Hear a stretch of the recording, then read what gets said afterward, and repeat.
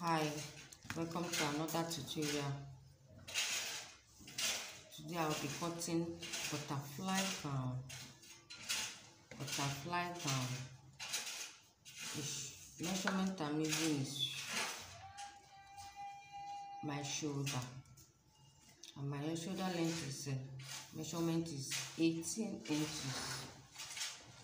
18 inches. So this is my 18 inches. So I will mark my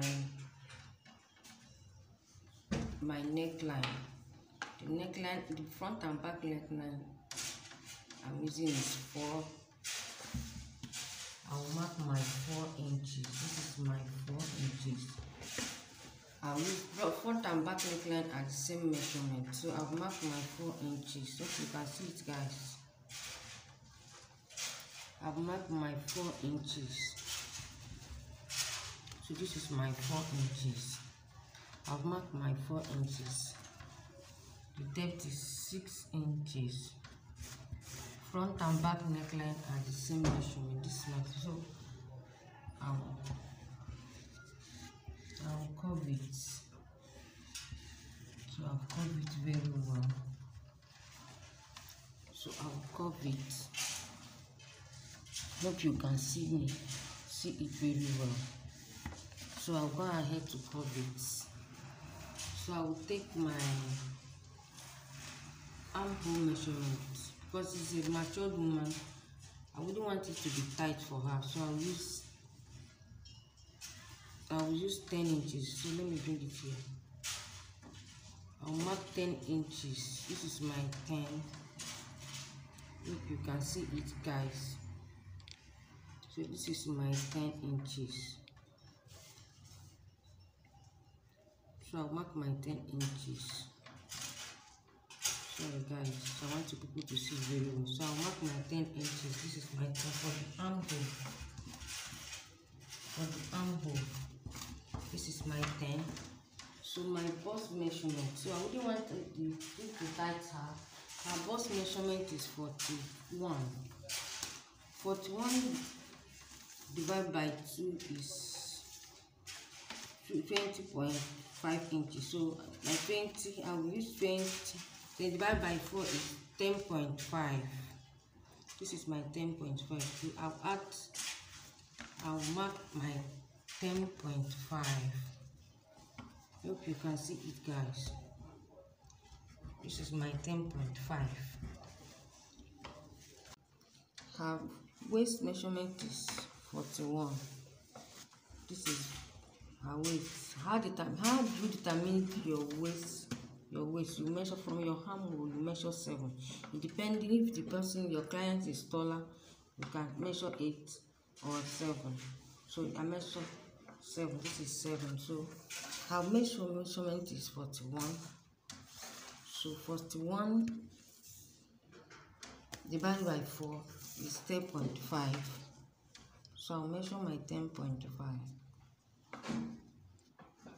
This is my 10.5. Plus 1 inch is you don't want it to be tight. So to determine her waist, the starter measurement for you to determine your waist, to know where you mark your hip is 10. So you can use 9. Because she's not tall, I will use 9. I will use 9. Okay.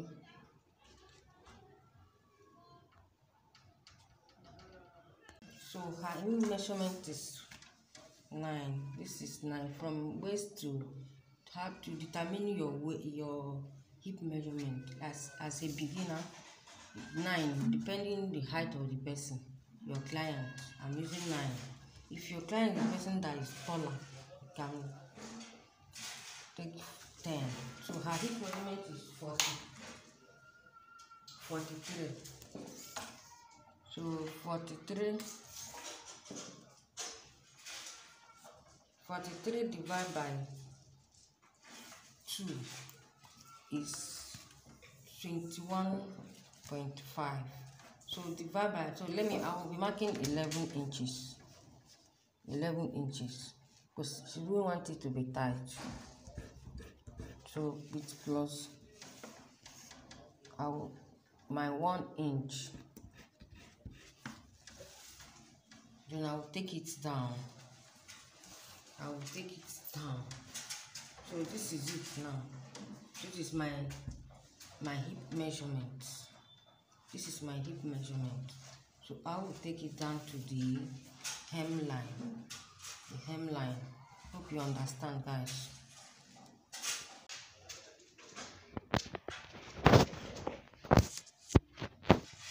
So I will take it on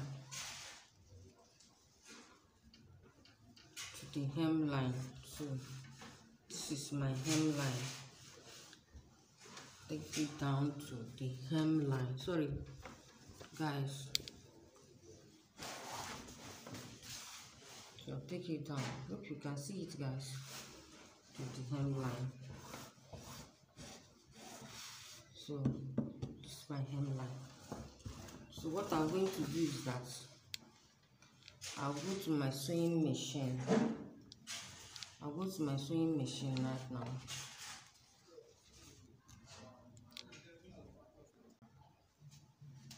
So guys, I will cut out the neckline.